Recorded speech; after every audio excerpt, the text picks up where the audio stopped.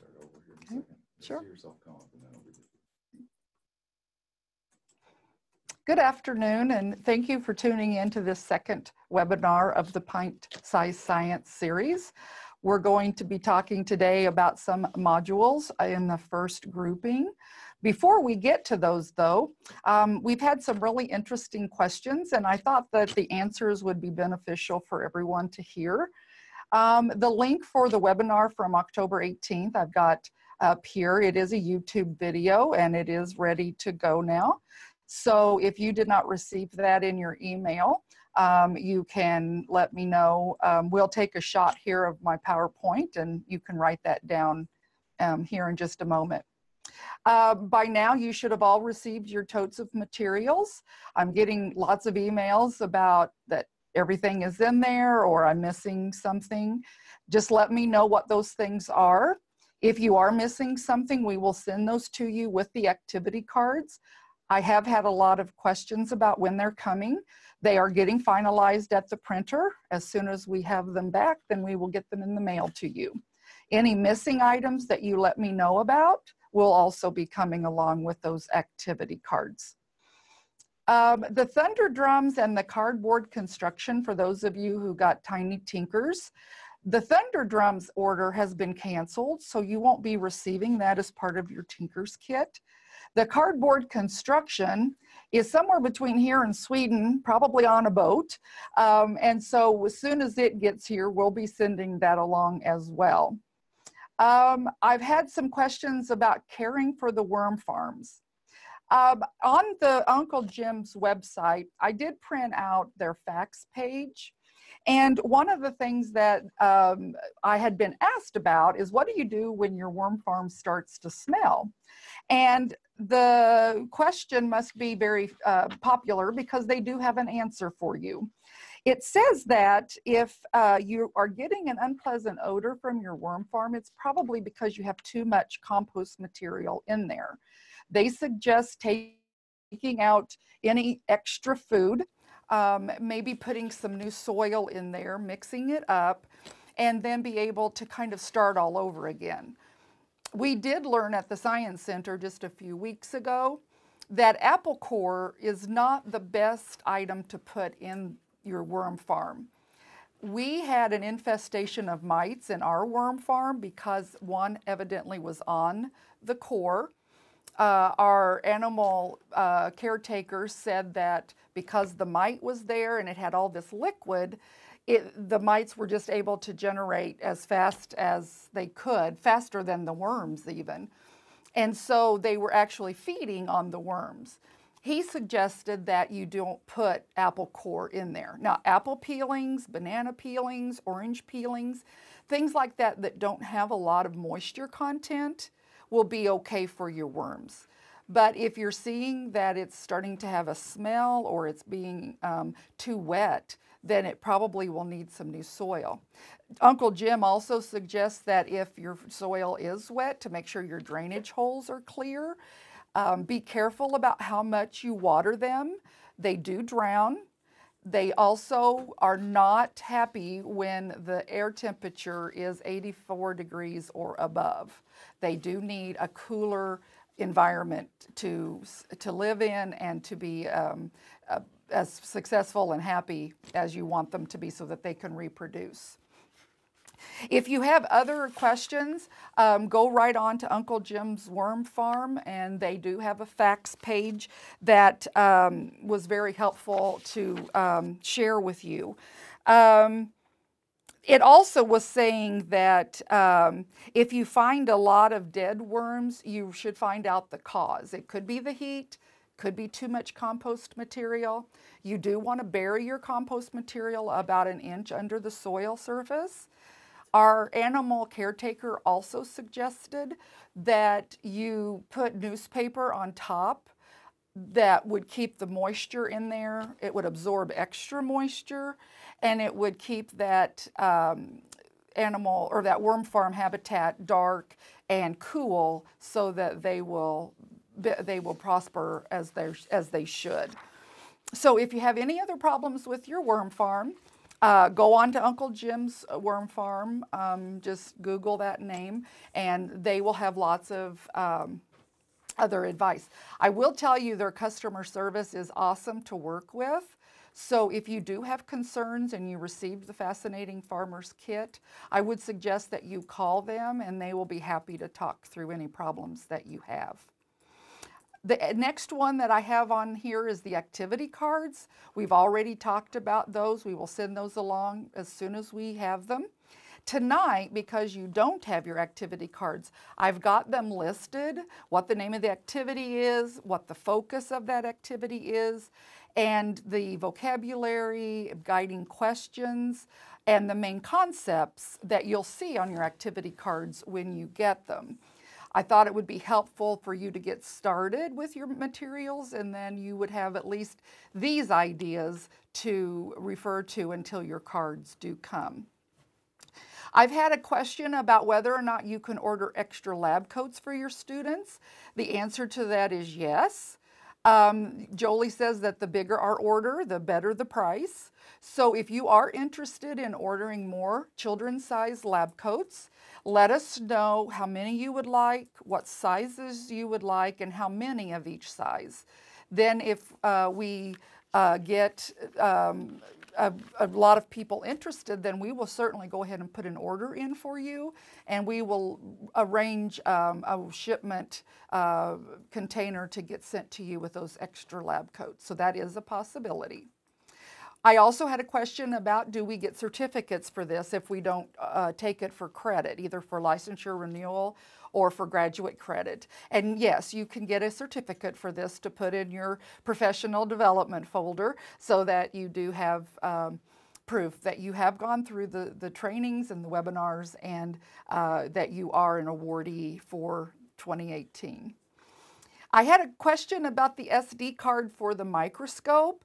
Someone was saying that the the small one wasn't big enough to fit into the slot. You do need to put that mini SD card into the adapter and then put that into your microscope. That way you've got, it will take the place of any space that's in there. You can just pull it out and then put that into your computer to bring those pictures up. I've also had questions about the resource page.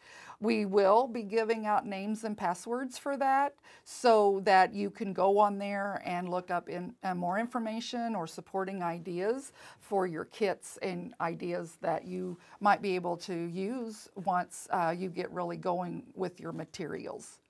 So those are the main questions I've had in the recent past, and I thought it was interesting. Maybe everyone would benefit from that. Okay, so this course for credit, you will have to register through the statewide AEA Professional Learning Registration System.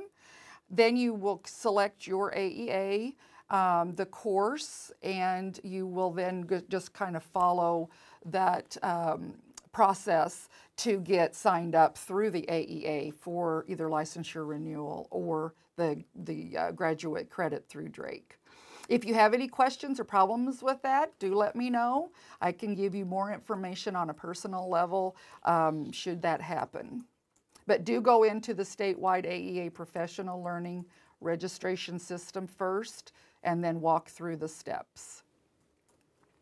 So tonight, as I said, we're going to take a look at those first 3 modules. This includes Bits and Bots, Colorful Chemistry, and Tiny Tinkers. I did have an email today that said that she wished that she would have chosen another kit, but a colleague of hers has it, so they've already made plans to share and exchange ideas. And that's why we like these webinars, because even if you didn't get Bits and Bots, you might have a friend or a colleague that does, and being able to walk through it is an easy way, and maybe will help you feel more confident when you present it to your students. So we're going to start with the Bits and Bots first. And so the main concepts that the Bits and Bots module focuses on talks about coding as a way to communicate, and that robots are programmed, that we have to tell them what to do. They don't know how to do this by themselves. and that programming is really making a pattern, giving it a symbol and a sequence. So those are those main ideas that as your students are exploring the bits and bots materials that you're going to talk with them about and make sure that they have an understanding about that. I'm not going to read through all of the vocabulary tonight because you are all very intelligent and these will be on your activity cards. But on the screen you can see some of the vocabulary that you'll want to infuse into your lessons and into your activities with the children so that they kind of start talking like a programmer and that they can understand what input is versus what output is. Or what programming is, or why is observation important when you're programming. The book that you're going to get, as we talked about in the first webinar, is the Grace Hopper Queen of Coding.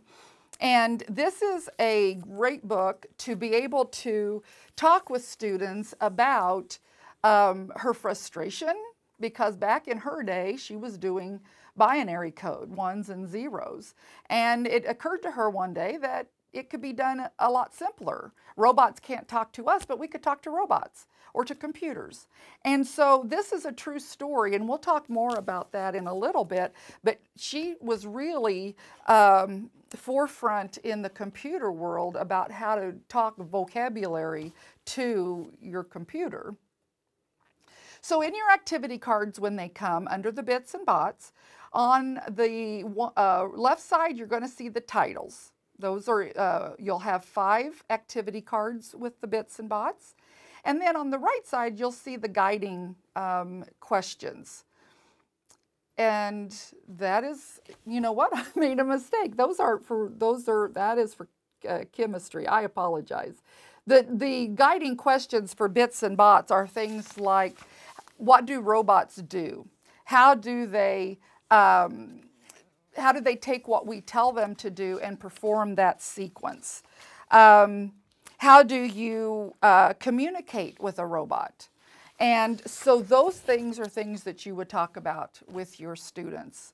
Of course, you're going to want to see what their foundational knowledge is of robots and then build on that. And by using the materials in the kit, you'll be able to get that any misconceptions ironed out. So the first one was, who is Grace Hopper? Grace Hopper, as I said, was a revolutionary even for her time, possibly even for our time. She was very instrumental in how we write code today. The activity focuses on letting students be the computer, so they go through a series of commands, and they then will perform those commands much like a robot or a computer would do by us typing something in for them. The difference between Sprout and Seedling levels with Grace Hopper activity is that Sprout level students can play Simon Says. So Simon Says is you do what I ask you to do. You're listening for me not to say Simon Says, but they're following your commands. The Seedling level students can play the Boolean game, which is much like Simon Says. It's just done in computer code. And the Boolean game is based on a series of yes-no questions. So all the students can play together. You ask them a yes-no question, and that's their command. So if their answer is yes, then you give them command. If their answer is no, they stay where they are.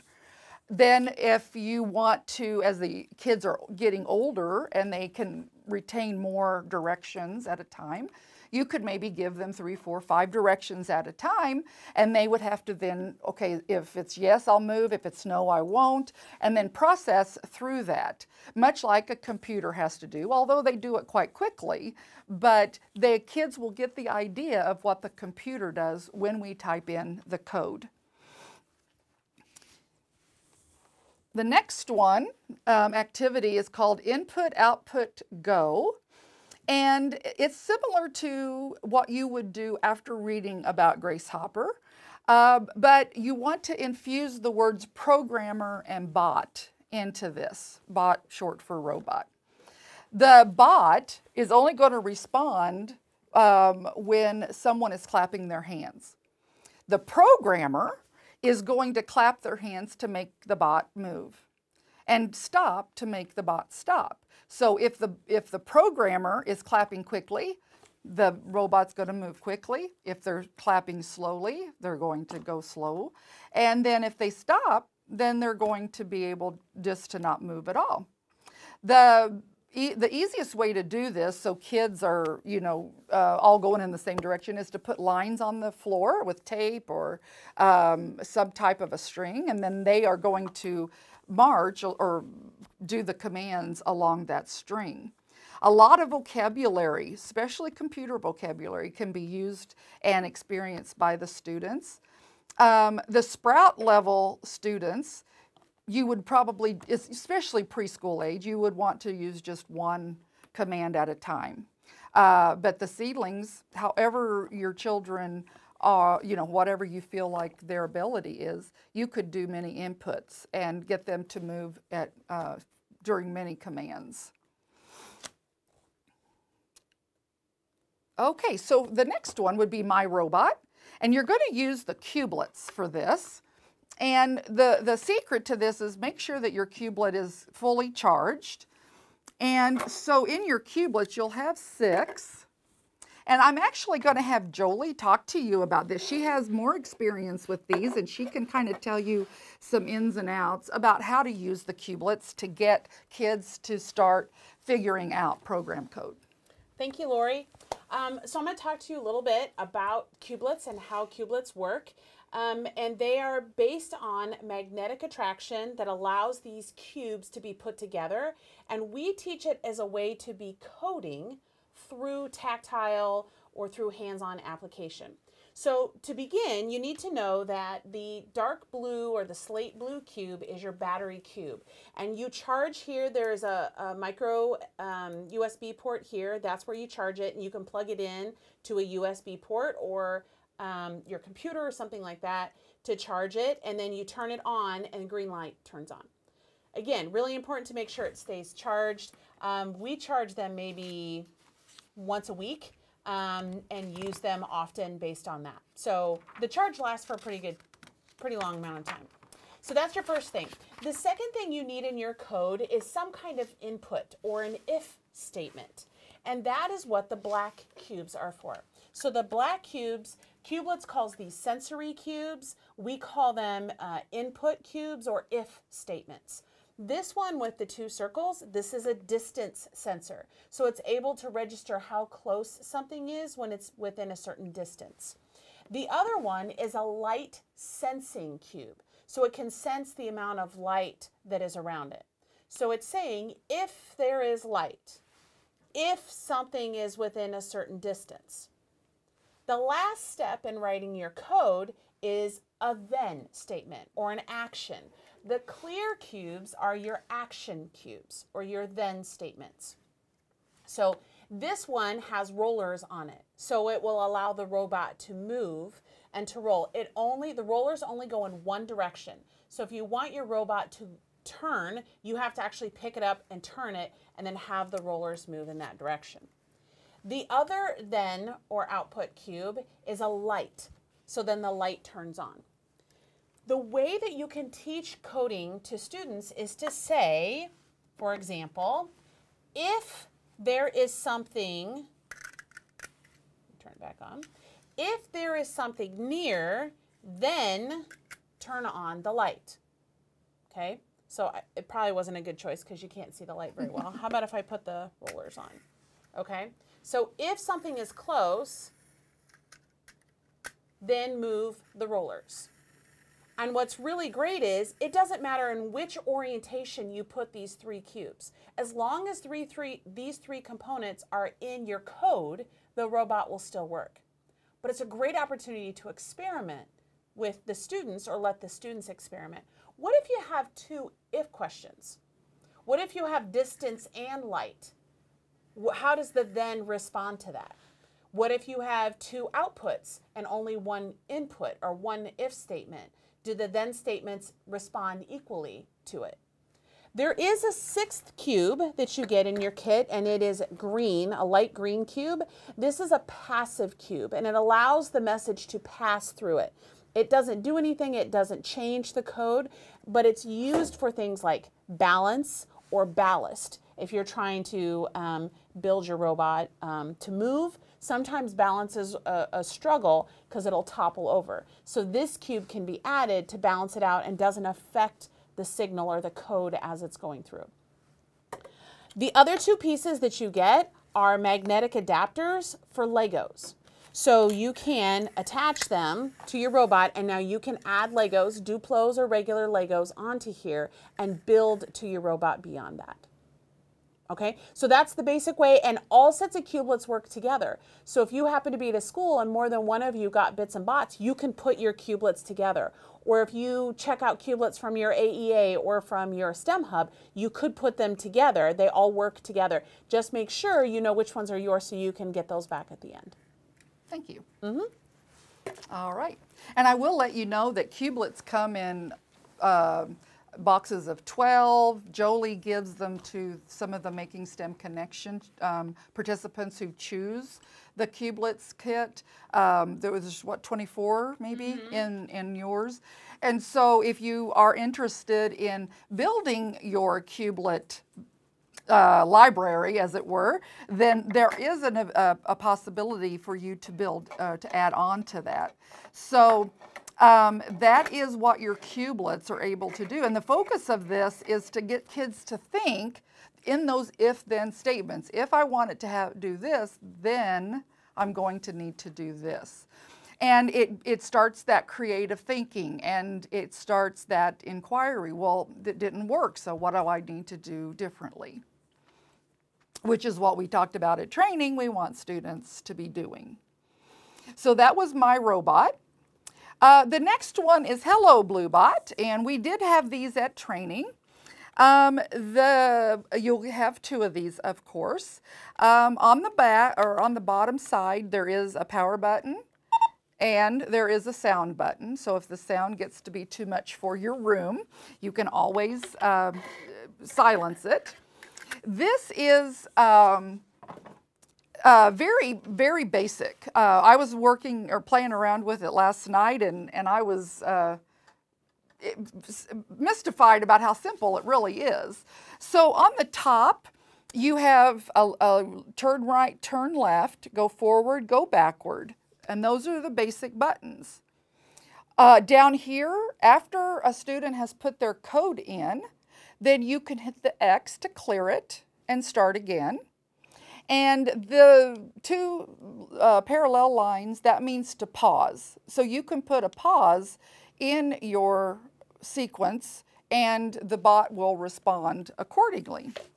The command cards that you get with them are very simple as well. So kids, younger kids especially, could lay down a card, a sequence of cards, and then touch the buttons in that sequence, and then it will go. So for instance, if we do, let me just get a couple here and we'll play around with it here. Okay, so I have a forward card, and then a right card, and another right card, and then a back card. So I could lay those down, and then I would be able to program my bot. So first is forward, so you would hit it 1 time, right 1 time, another right, and then back 1 time. Then when you're ready for it to go, you push go.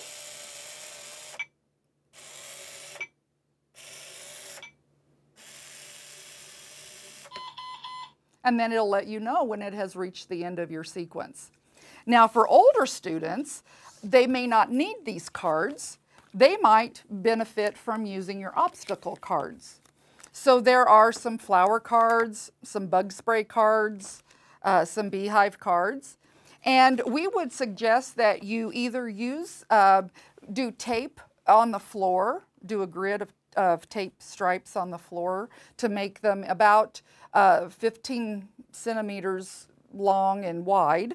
You can also use the command cards as your ruler and make them to fit that.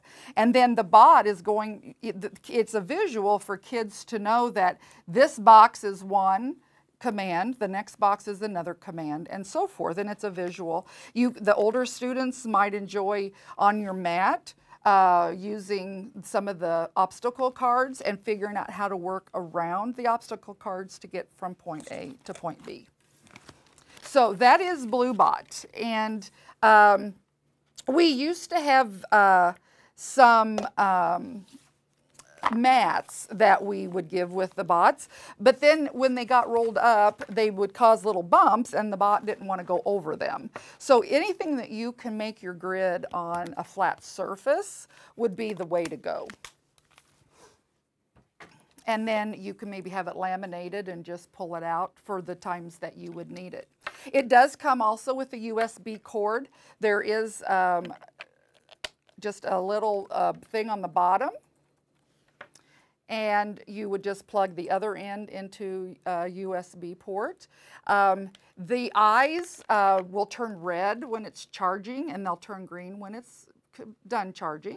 So that's a good way for you to know that it's ready to be pulled out and used by the children.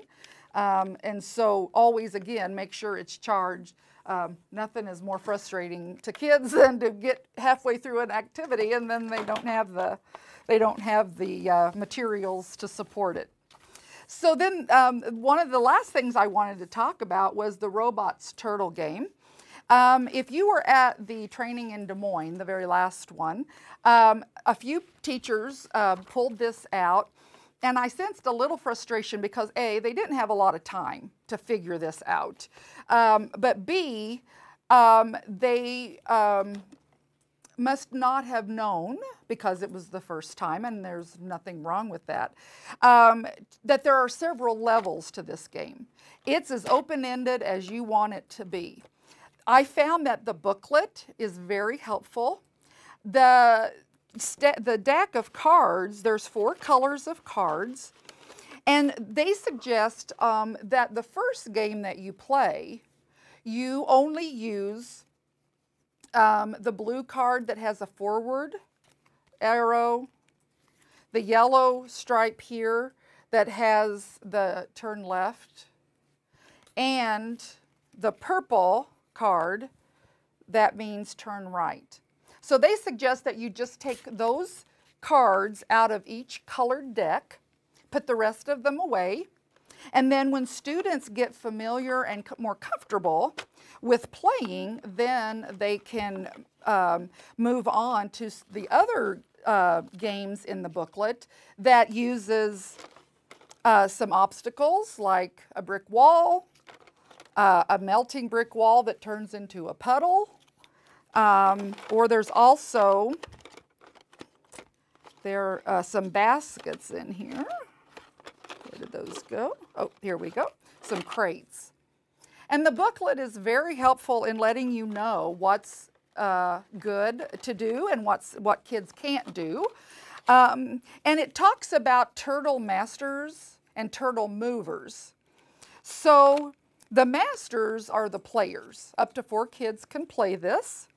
The turtle mover is either an older child or an adult. The turtle mover acts as the computer.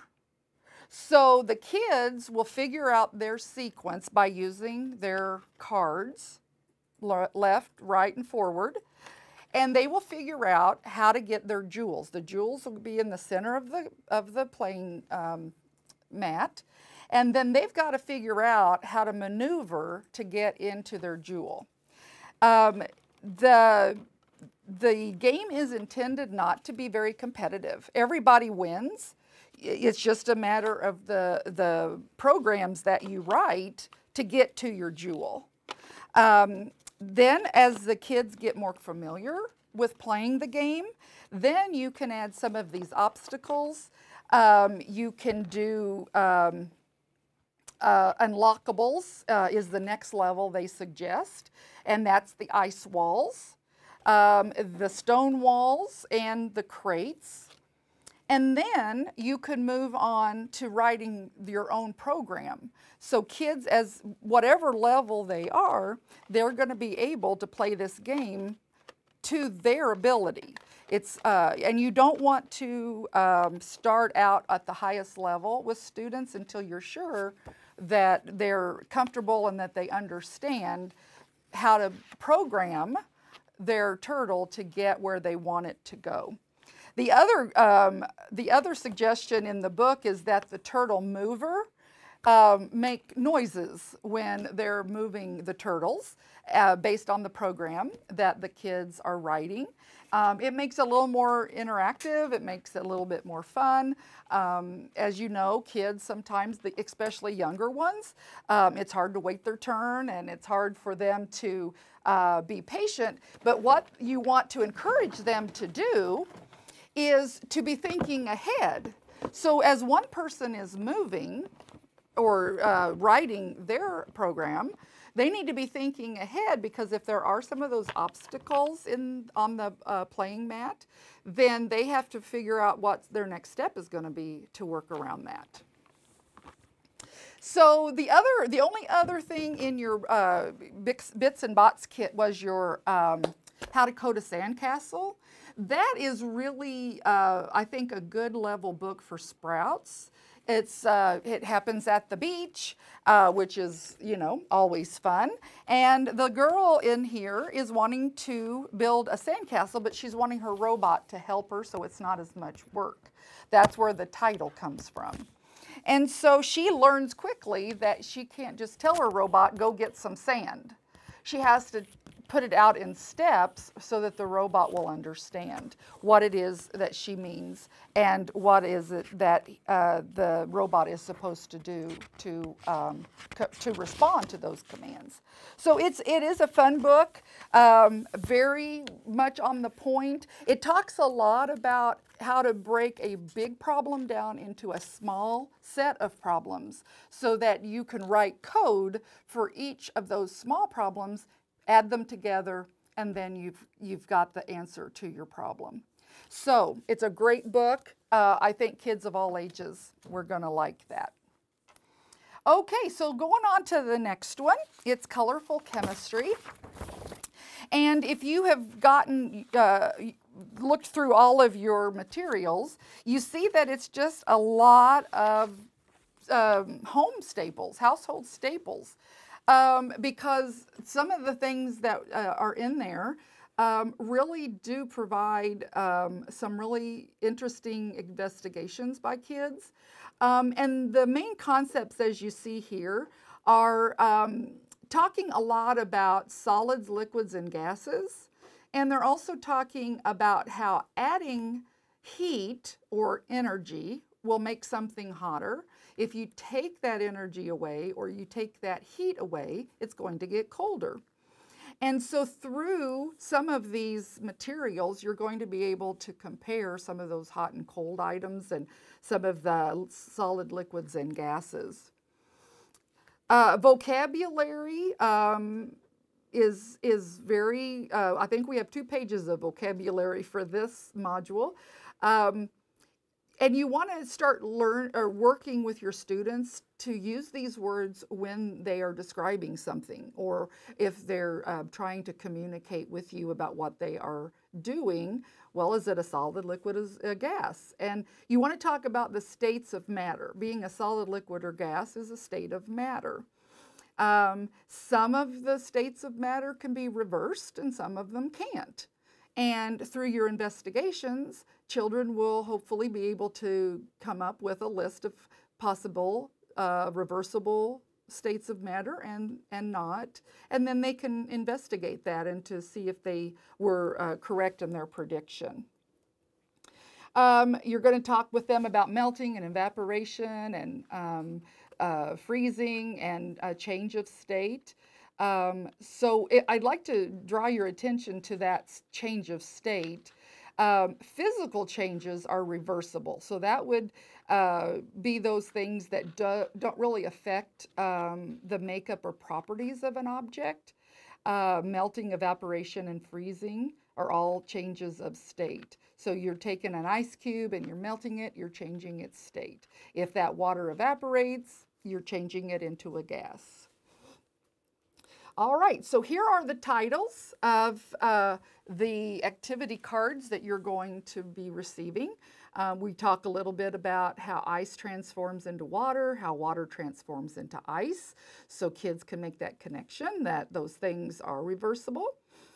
Too hot, too cold, color-changing milk, Alka-Seltzer rockets, which is the investigation we did at training, the water jelly crystals, and the goo worms.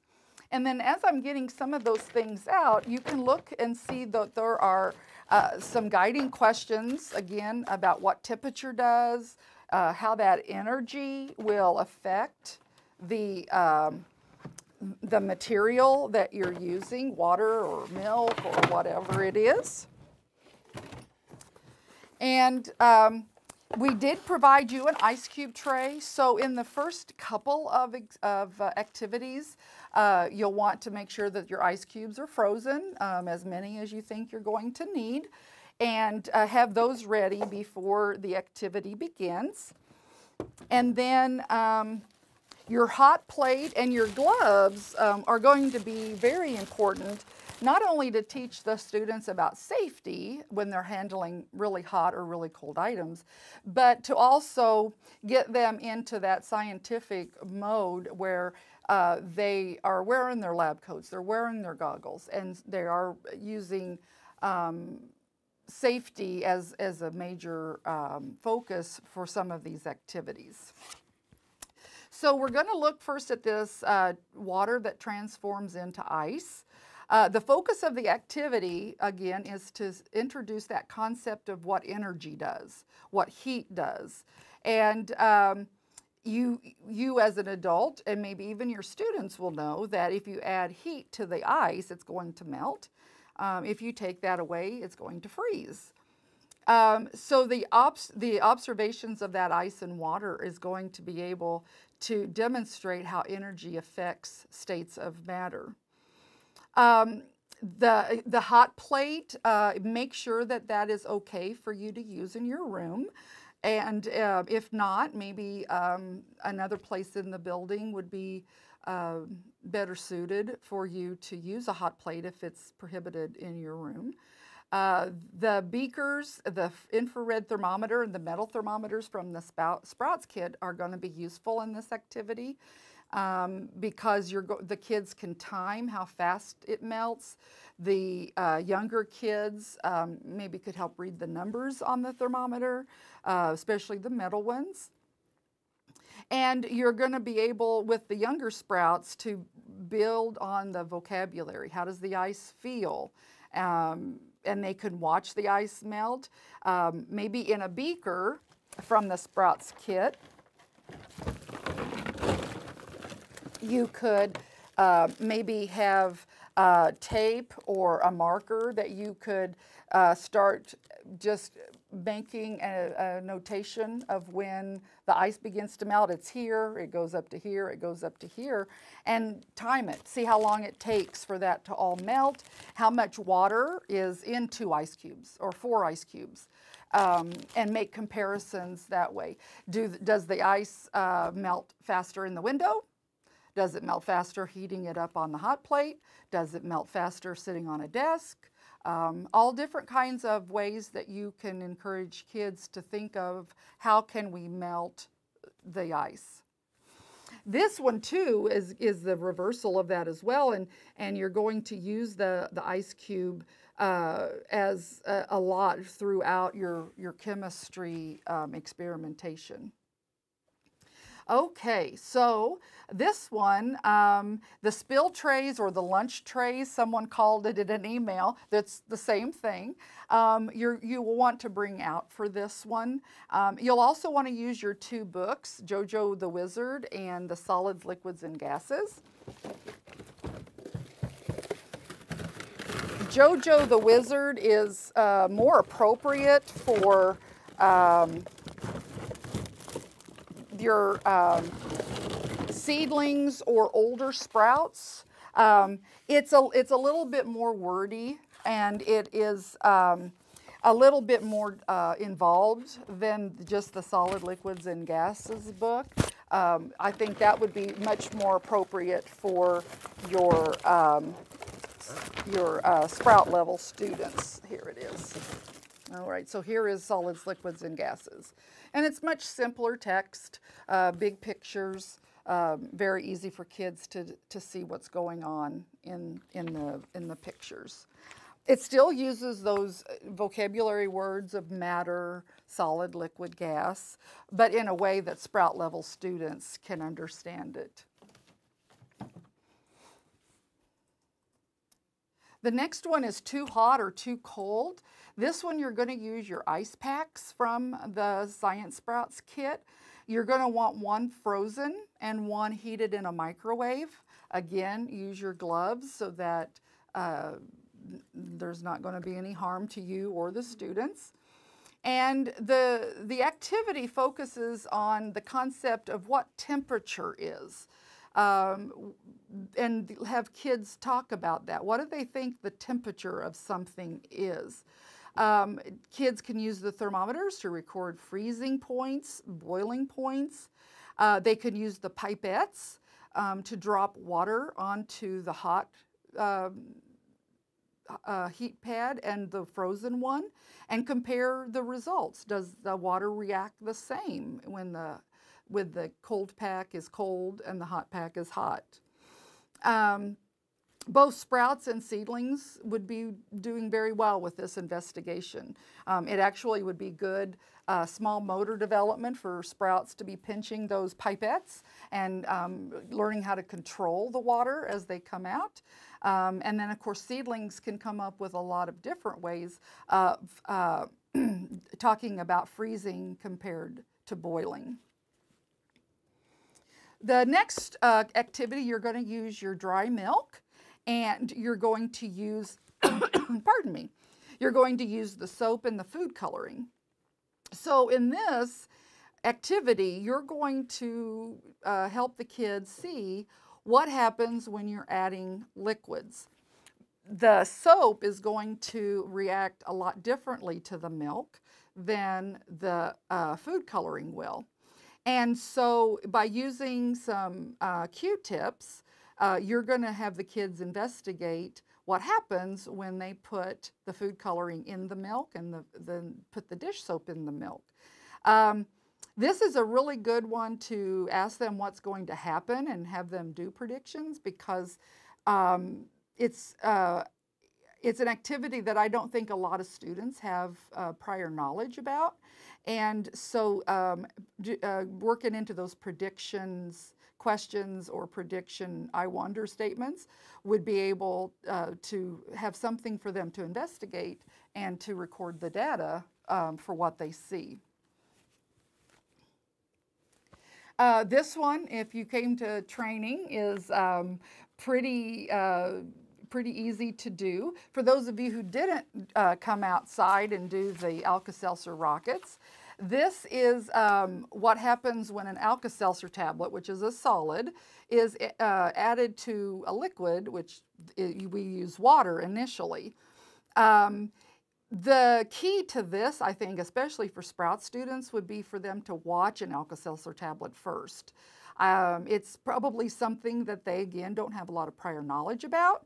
And so dissolving it and letting them watch the reaction will help them to kind of understand what's going on inside of the film canister. For those of you who didn't come outside, what you do with this is you take the film canister, you fill it with about 1/3 the way with water. You put 1/4 of an Alka-Seltzer tablet in. You shake it up. You turn it upside down on the spill tray, and then you step back. And so the same fizzing action that happens when you put it in a cup of water, it builds the pressure inside, and it will lift off of the spill tray and come off of the lid on the film canister. There's a lot of background science that Jolie has added to these activity cards so that if you have students or that ask, well, how did that happen? The background science on all of these activities will give you some really good information that you could share with your students, or maybe even you yourself understand a little better about how this is working and what's really going on with these chemical reactions. The next one is the water jelly crystals, and that's the big bag that looks like little pebbles. And the water jelly crystals, interestingly enough, Jolie put in her background science, and so I put it on my PowerPoint, that 1 pound of these crystals can absorb 25 gallons of water. So they start out like little rocks, and by the time you add water to them, they swell up, and they have a completely different composition than they did when they were dry. They are non-toxic, but again, I would encourage you to watch the students to make sure they don't put them in their mouth. I don't want them to have a choking hazard. The seedlings for this activity, they could use your food scale and maybe use your measuring cups and scoop out, say, a 1/4 cup of dry tablets and put it on the scale, see how much it weighs. After they've absorbed the water, maybe use that same 1/4 cup to scoop up the water-filled ones, weigh those, and then compare. And maybe they could even do some calculation about how much water they might have absorbed. It's a good sensory experience for all kids. I've used them before, and the kids just like the feel of them. I've put them in my sensory table. I've used them for small group activities. And actually, when you're done, you can put them out to dry and they'll shrink right back up, and you can use them again at a later date. So you can have these around for a very long time. The goo worms, some people were having trouble finding them in their kits, but it's this white box that says Steve Spangler Fun on it. And again, this is a good prediction activity. You'll have these crystals here, and there are directions on there. It says add 1 teaspoon to 8 ounces of water. And then you have a big bottle of goo. And so this is, again, adding a liquid to a liquid, but it doesn't result in what most kids will think will happen, because this looks like a paint jar. And you want to really understand what the kids think is going to happen. Get them to predict. If we put this into the beaker of salt water, which is basically what this causes it to turn into, then what do you think is going to happen? And you're provided with an ultraviolet light, and so you might, use that as the next step in your investigation. What happens when we use this on what happens? I'll tell you that what will happen is when you add the large bottle into the salt water, it will instantly, or what seems like instantly, turn into a rubber worm. And so they can scoop it out and they can feel it, and you can do some measurement. So of course, the more that you put in here in a stream, the longer your worm will be. Ask questions like, well, can we put it back in there? Will it grow more? Or is that a reversible state of matter? What can we, and have them start talking about that and do some experimentation with it. Laurie, do you mind if I add something? Go right ahead. Quick thing, I'll just peek in here real quick. Word of advice. First of all, this bottle is very heavy. So if you are having young learners take this and squeeze it into the salt solution, first of all, it's heavy. Second of all, they're going to squeeze and squeeze and squeeze and squeeze, and you're going to get an awesome worm that is really, really long. So piece of advice of something that we have done in the past is using eyedroppers. So the pipettes that you get for science sprouts, you could put some of this into a small container, use the pipettes to draw up some of this liquid, and then they could each individually squeeze that into the solution, and you could have multiple worms formed in the solution at the same time. You can also experiment with what the worms will look like depending on how you squeeze or what kind of stream of liquid you pour into the solution. You could do it in little drops and you'll get circles or spheres. You could do it in one long stream. You can change the speed of it and add texture to the worm. So there's lots of ways they can experiment. But if you separate some of this out into a container that's already been measured, then they won't use it all in one shot and then you don't have any of the worm solution left. Learned that one the hard way. Thank you. That's what teaching is all about. You live and you learn, and then you change it up a little. So that will be lots of good fun for kids, but it'll also be a great way to observe that change in that liquid as it goes into the saltwater solution. I did have a teacher email me today, and she was saying, and this might be a good suggestion if you haven't already thought of it, some of this stuff it'd be a good idea to maybe experiment with it before or after school or even at home, and just kind of have your own observation of what's happening. And so you'll maybe kind of even get ahead of the kids about what they might be commenting on, or maybe the questions that they will ask, and then you'll be prepared to answer those. Okay, Tiny Tinkers is our last section that we're going to talk about tonight. This is mainly focusing on sounds and lights and what tinkering really is. The items that come in this kit, I had a teacher email me today, and she goes, "Oh, that's what the aluminum foil, cling wrap, and the parchment paper is for." And we'll talk about that here in just a little bit. Here are some vocabulary words that you're going to see on your cards. Reflection and volume and pitch and vibration and sound. Your books that you got with this kit. You have the sound book and a light book.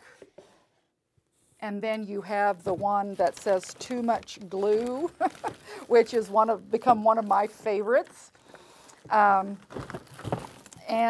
so these would be great seeds to plant on that flower framework that we talked about at training. Read it and get kids' input. You know, what do they know about sound and light and glue? And so the guiding questions for this is, how can things be seen in the dark? And how is sound made? And how can tools be used to make things that we need? So those are those questions that you might always be thinking about as you're going through these activities. So the first one, what makes sound? So for this, you get the palm pipes, which are in this big bag.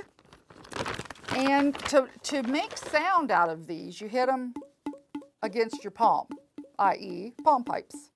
And as you can imagine, the longer ones make a deeper sound, and the shorter ones make a higher sound. The other thing that you got in your kit was the boom whackers, and these you actually will hit against a surface. And again, because they're all different heights, you're going to get a different sound from the longer ones, the middle ones, and the shorter ones than you will from any of the others.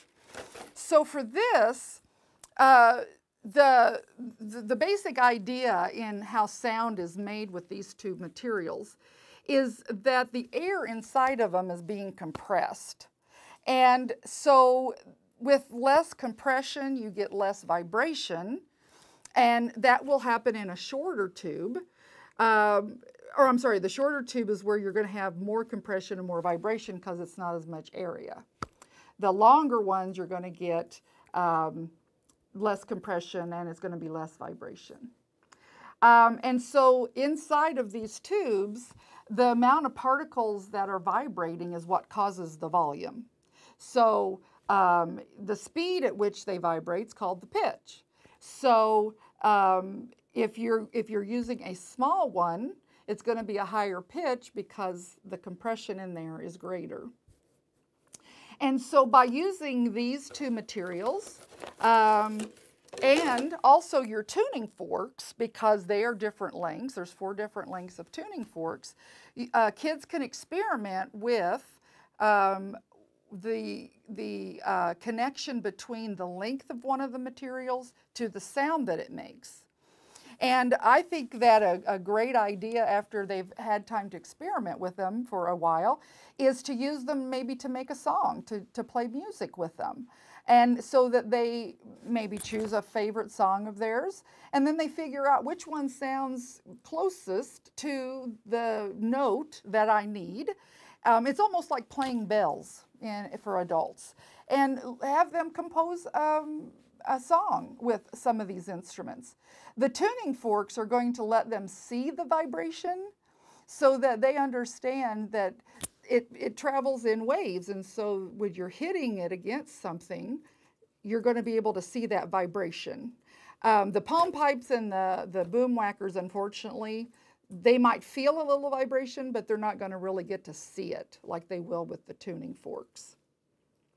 Again, the background science on this is very explanatory, and it'll help you to understand what's going on as the kids are experimenting with these items. The next one, what makes sound different? So as they've experimented with these items, they've identified the fact that they all make a different sound based on their length and how big around they are. And this is a good idea, or this is a good activity for them to compare sounds of instruments. They can design an instrument on paper, and then use the foil, use the parchment paper, use the cling wrap, use found objects to make an instrument. And then talk with them about how does their instrument cause vibration? Can their instrument make different sounds? And is the pitch or volume higher or lower than their friend's instrument? So there's all different possibilities for this one. And depending on the amount of materials that you have available will help determine, the quality of their finished product. The more found objects you have, the better. The light words activity, basically the focus of this is just to get kids to understand that light is a form of energy that we can see. And so whatever you use to make light, whether it's a candle or a campfire, light bulbs, energy is being produced. You can't see it, you can't feel it, you can't hear it, but the energy is being produced. Now, during the first webinar, I told you that the flashlights had a little secret. So if you unscrew, if you click it, and it doesn't turn on, just unscrew the end where the handle is. And then there's a little piece of plastic in there that says remove before using. And if you take that out and then just screw the top back on, then your light is going to turn on. So it's to help keep the battery charged until it's ready to be used. And so I would do that prior to letting kids use them as well. The book Light is All Around is a good resource for this activity. Seedling level students, if you're talking about what light looks like and what light maybe feels like, what light is, then they can use those words to combine them into maybe a haiku poem or a poem about what it makes them feel like when it's light outside. Sprout level students can draw pictures of things that make light, and then teachers can write down their dictation that describes what their picture is about. And then, of course, pull in any of those vocabulary words on the beginning of the activity cards that will help them make connections between what the vocabulary is and what they're experiencing. This one is called How Can We Change Light? So you'll have in your kit the mirrors, You can use the flashlights. You can use found objects, cellophane paper, the light paddles. These have a protective coating on them that you peel off, if I can get it started here. And then it's much more reflective after you get that off of there. So students, this is almost like directing light. They can use the color paddles. They can use anything in your kit to make the light change. It can change colors. It could change direction. You can bring in the words refraction and reflection. And then with the aluminum foil and the cling wrap and the parchment paper, you can bring in words like opaque and reflection and transparent. And kids can use lights sources, either the flashlights or light bulbs, to experiment with those three types of materials and see what light does when it's shown on or through those materials. For this one, seedling level students can compare the results with each other. What's the similar properties of things that light can pass through and similar properties of things that reflect light? And sprout level students, again, share their observations. Maybe they want to create a class chart about light, things that they know are sources of light, or things that they've experienced where light is concerned. The last one is really going to get your kids thinking. It's the illumination maze. And by using objects, whatever they desire, the goal of this is to build a maze that is going to bring a source of light, and you want kids to think, how can I change that direction of that light source? So maybe you want them to figure out how to bring the light from outside inside. Or maybe you want to be able to have them figure out how to divert light so that maybe it hits the series of mirrors that you've got maybe set up in the room. This activity is really a higher level thinking activity, so it really is more appropriate for seedlings. But I think sprouts would enjoy being able to maybe make a mirror by covering a piece of cardboard with the aluminum foil and then comparing what their made mirror does in connection to the mirror in the kit. They can experiment with shining a light on the mirror and moving that mirror around to where the light is bouncing off the wall or the ceiling or the floor, the desk, anything that you can think of.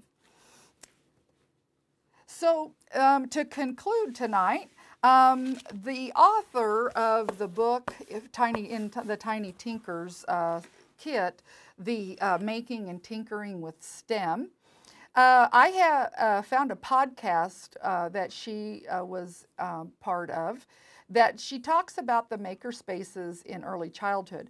We kind of think of maker spaces as being something that older kids do. They get to tinker and, you know, build all these wonderful creative things, but younger kids can do that as well.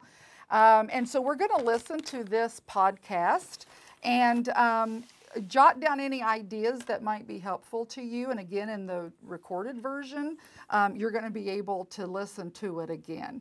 So this is Kate Harriman, the author of Making and Tinkering with STEM.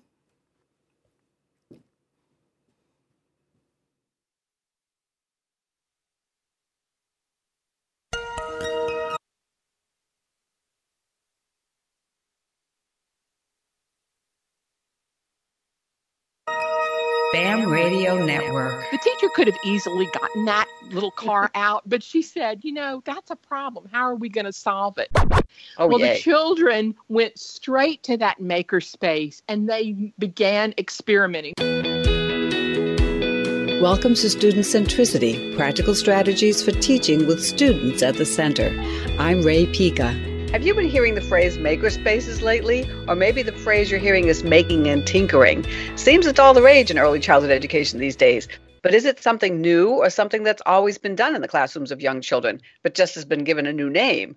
Here to tell us what makerspaces are all about is Kate Harriman. Hi, Kate. Thanks for joining me here. So, Kate, what exactly is a makerspace? And is the concept new or just the name? It might be a little bit of a twist to it, a more modern twist to it. It's a place where people gather to tinker, to make things, to invent, to create, to explore, to put things together, to take things apart. And it's a lot about using real materials and real tools to solve problems. So a lot of it, it's great for early childhood. It's at the intersection of what we do already. Okay, so real materials and real tools. Because when you were describing a place to gather, to tinker and make things, I was thinking about Legos and blocks, but then you talk about real materials and tools to solve problems. So give us an example of what that looks like. Oh, in that makerspace, it could have consumables, found materials, cardboard, scissors, fabrics, textiles, things for making, all kinds of things. But you also have things to connect things with if you're putting things together, tape, even low-temp glue guns, yes, that are safe for young children to use, and we teach them how to use these tools.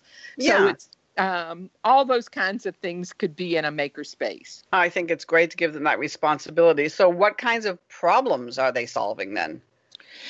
Anything. I was at a classroom, and the children dropped a little metal car between the loft and a wall. And the teacher could have easily gotten that little car out, but she said, that's a problem. How are we going to solve it?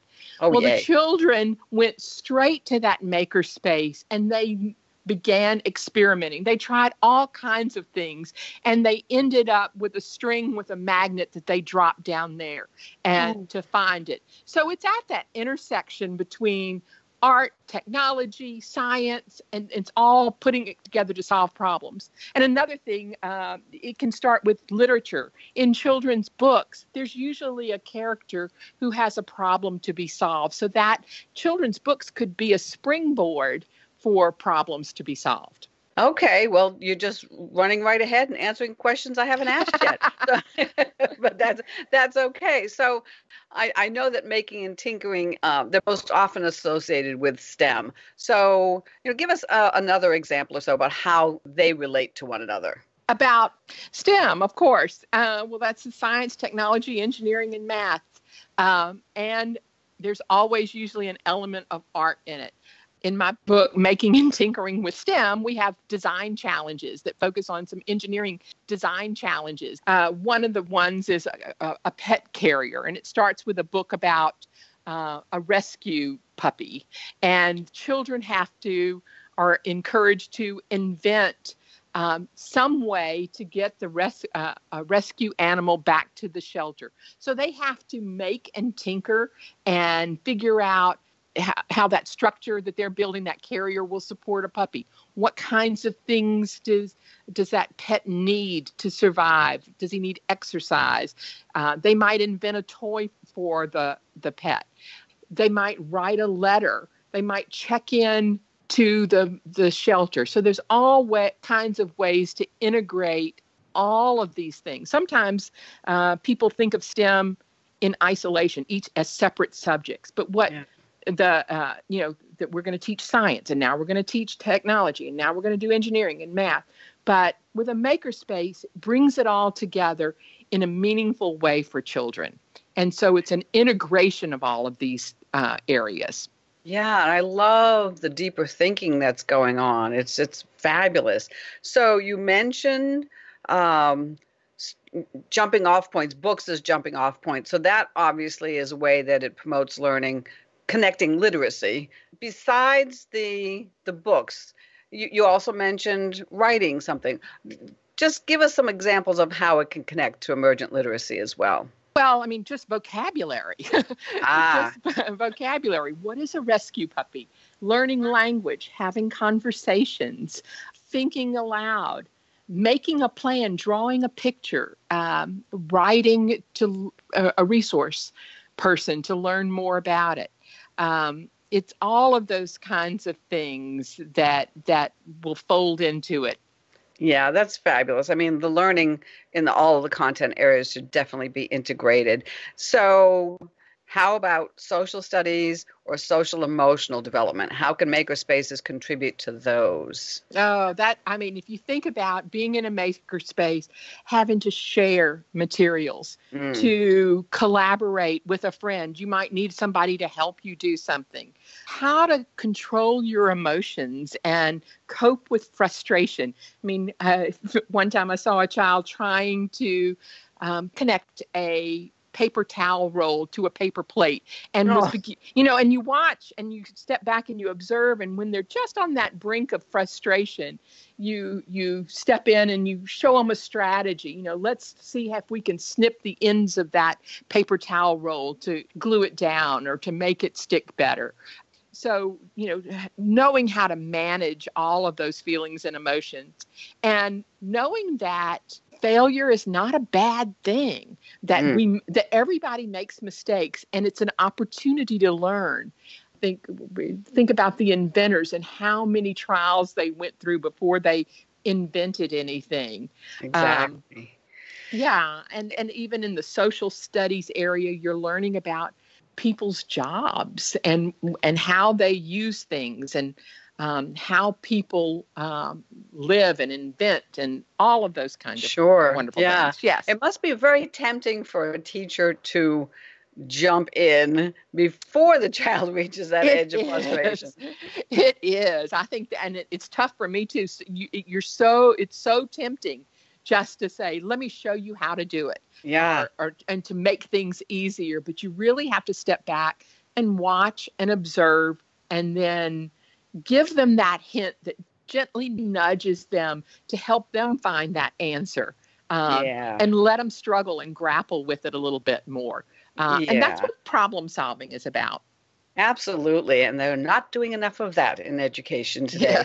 So very briefly, it's a separate space in the room. And if a teacher is new to the concept, how would he begin?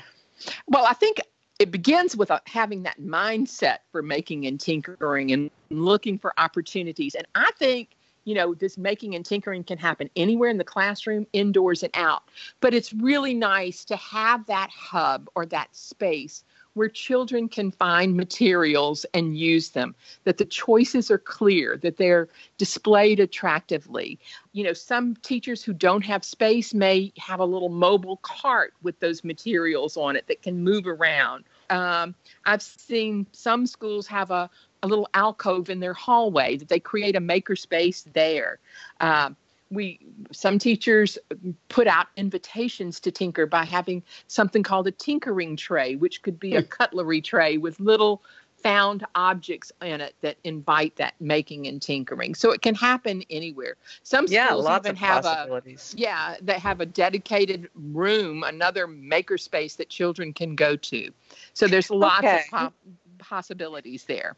So, Kate, considering that many of today's early childhood classrooms have become a place for academics, accountability, and more sitting, how do makerspaces find a place? Not a literal place, but how do they fit into these kinds of programs? I think you need to look at your curriculum of what you're doing, what topics you're studying. If you're using a thematic approach or if you're using a project-based approach, and look for possibilities of how you can integrate this into what you're already doing. It's not something that you have to add on. It's just looking for those possibilities and being open to that within the curriculum that you're already doing. There's lots of opportunities for it. Yeah, if we can think beyond the worksheets, then amen. Thank you so much for being here and talking about makerspaces with us on Student Centricity. Young children are experiential learners who acquire information through all of their senses, which is why I fight so hard for active learning as opposed to rote memorization and worksheets. The kind of learning experiences Kate described here are not only active but authentic. There's real learning taking place here through all the senses and across domains and content areas that will stay with the children forever. Even if they don't specifically recall how best to glue a paper towel roll to a paper plate, the lessons they acquire from the satisfaction of solving problems and overcoming mistakes will be far more invaluable in life than anything they can memorize. This has been Ray Pica with Student Centricity, offering practical strategies for teaching with students at the center. Thank you for listening. This program is produced by Accretive Media for the... Okay, so Ray Pica is one of my favorite early childhood specialists.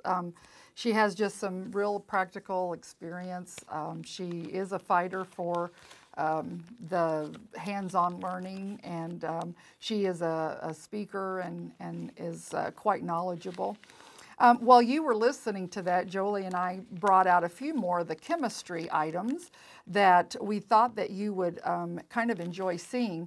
The test tubes that you get, anything that requires liquids, these would be very useful in that. They do have lids so that if you know, you have to leave your experiment or children want to shake something up, it's a great way to save on the mess.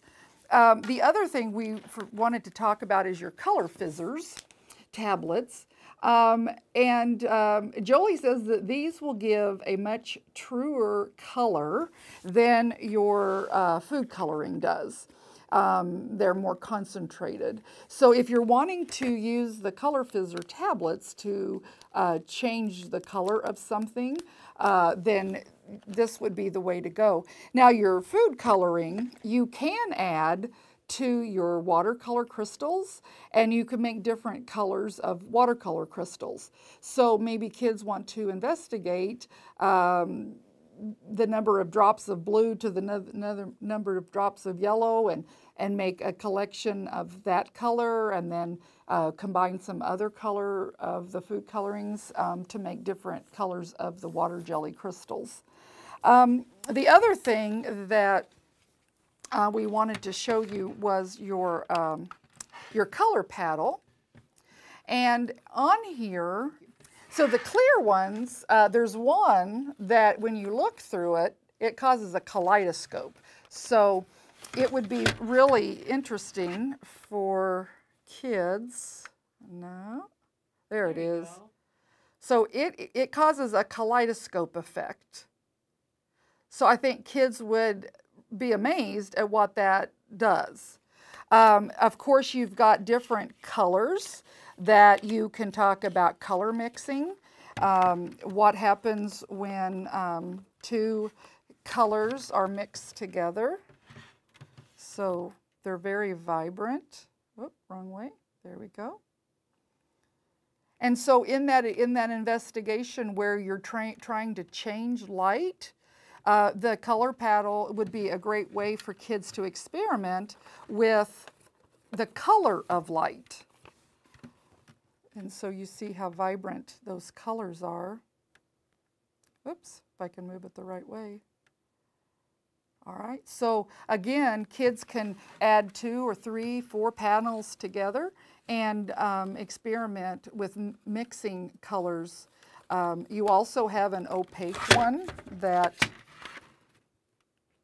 is much like your parchment paper, where the light goes through, but it's dulled. It's different coming on the other side of the light paddle than it is when it hits it. So you can talk about that is very opaque. It shines through, but it's just not clear. So the color paddle is a great way to change that light in that investigation. There's also other ways that you can do it. And the cellophane was one way that I mentioned. Maybe you want to have the children cut the cellophane into different size squares, cover your flashlights with it, and kind of do some experimentation with the color of light, just like with the color paddles. There's several sheets in here, and so this should last you quite a while for any experiments or investigations that you'd like to do for that. On the front, it also has some artwork that you might want to replicate or have kids come up with different ways of using this for the A of STEM to make steam, and then use them as window coverings or mobiles from the ceiling. Lots of different ways to use the cellophane sheets. Jolie, do you have some other ideas? Oh, sure. So what Laurie shared with you today are the lessons that we developed to go along with these materials for Pint Size Science. But what we hope is that's not the only thing you use these materials for. We spent a lot of time researching these materials. We wanted to find things, as the podcast was suggesting, that are real and authentic for students to use, but also that you can find other uses and purposes for. So I'd love to show you one example that is kind of messy but kind of exciting, and it uses the sound tube. So Okay. if you got Tiny Tinkerers, you should have gotten 2 of these sound tubes, and maybe you've seen them before. And what they are generally used for is you swing them and it produces a sound. And you can experiment with the speed of how fast they go and the sound that you get, which is really exciting for students to experiment with. There's a huge amount of science that goes with that they don't have to know and understand, but they can certainly learn through authentic play and understand that the sound changes based on how fast the tube moves. Now, if you've ever lived, or if you've lived in Iowa for some time, you probably have some experience or understanding with tornadoes. This same tube can be used to help to understand how tornadoes work and how destructive they are. It's another way that you can use the tool. So what you would do for this is you would have your tornado tube and some confetti or paper. So all I did is I just tore up some little pieces of paper here on the table. And what happens in a tornado, and if you got the mini meteorologist module, then you got the tornado tubes, which is something that you can focus on here too. You could use this to help you to learn about how tornadoes work. But in a tornado, the reason that a tornado is so destructive is that air is moving from a place of high pressure to a place of low pressure. That's always how things move, from high to low. And the greater the difference in the pressure, the faster the air moves. And the reason that the air has these different pressures has to do with temperature and has to do with speed of the way the tornado is moving, which again is more science than maybe the students really need to understand. But here's a really cool demonstration. So what I'm going to do is I'm going to take this end of the tube, that's kind of the bigger end where you would normally hold it, okay, like a handle, and I'm going to hold it right above my little pieces of paper, and then I'm going to swing the top part. And what will happen is that this top part is moving faster, so it has lower pressure than the bottom part, and the air will move from high to low. So basically, we're creating a vacuum. It's the same way that the vacuum cleaner that you use in your house or in your classroom works. So I'm going to demonstrate it, and I don't know how well it'll show on the camera, but basically what's going to happen is these little pieces of paper are going to get sucked up through the tube, and then they're going to fly out the top. Okay? So here we go. Here's the super scientific technique. Did you see it? Did you see it go through there? Isn't that cool? So you can experiment with that and see what about the sizes of pieces? How do they move? How fast do you need to use the tube? So even though this is designed to help you to understand sound, you can use it in lots of different ways. And we really encourage you to look at this tote that you've gotten with all of these things and not only think about the lessons that we are providing you, but other ways that you could use some of those materials. Very good. Okay? Yes.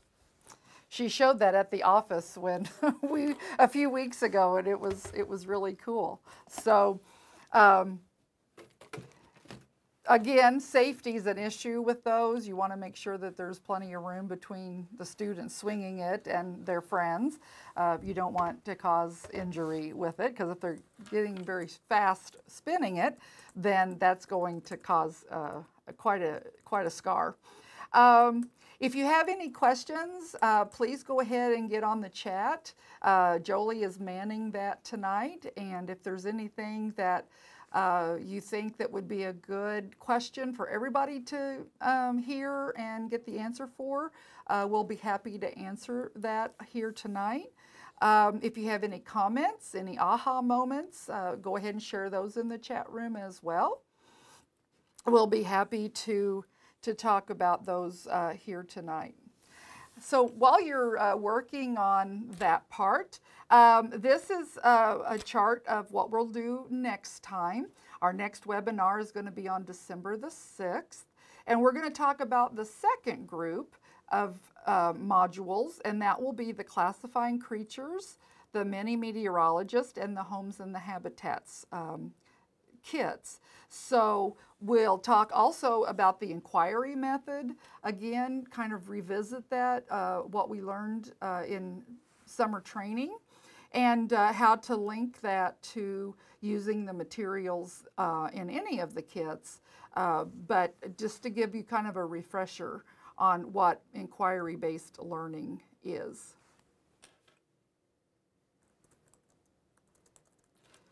So here is what is next. Again, we have a webinar on the 6th, and then another one on the 20th of December. We do encourage you to send us pictures and photos. You can either do it through the Pint Size Science Facebook page. You can do it through an email to me or Jolie. You can also do it through Twitter. Jolie has a Twitter account. She can retweet those to your hub managers, your districts, anything like that. And I do want to just take a minute here. I have had a couple of teachers contact me that because you are so excited about the presentations, the webinars, the materials, the trainings, that they are also wanting information about how to sign up for next year. So thank you for that. Your excitement is infectious. These other teachers want to get in on it. I hope that we'll know, the Science Center will know early winter whether we were chosen to present this again next year. We are not the only business in the state that provides scale-up training. So we are hoping that we do get the chance to present this again. So if you do have colleagues that weren't able to join us this summer, do pass the word. They would report right to the hub manager that you submitted your application to. And even though the hub manager may not have specifics, that person could give some general ideas about deadlines and how to go through the application process so that your teacher colleagues could also benefit from this type of materials and trainings. As far as your inventory sheets, if you are missing anything, or even if you're not, we want to hear from you too. If everything that you expected came, give me an email so that I can make a record of that. And also, if you happen to have something extra that's not supposed to be in there, let me know that too, and we'll make arrangements to get those back from you. Could be very possible that another teacher is waiting for it. So let us know if everything's there, or again, if something is missing or extra. Anybody that has a question or anything yet, Jolie? No. Okay. I think we're doing good. All right. Well, that concludes this second webinar for Pint Size Science. Do let me know if I can be a support to you in any way. If you have questions or comments, or you would like another idea, please let me know, and I'll do my very best to get back to you in a timely manner and give you the support that you need. That's what we want to become to you across the state, is a teacher support and another resource that you can go to should you have questions or you encounter obstacles and you don't know what to do. So good night, and I hope to see you next time on Pint Size Science webinar.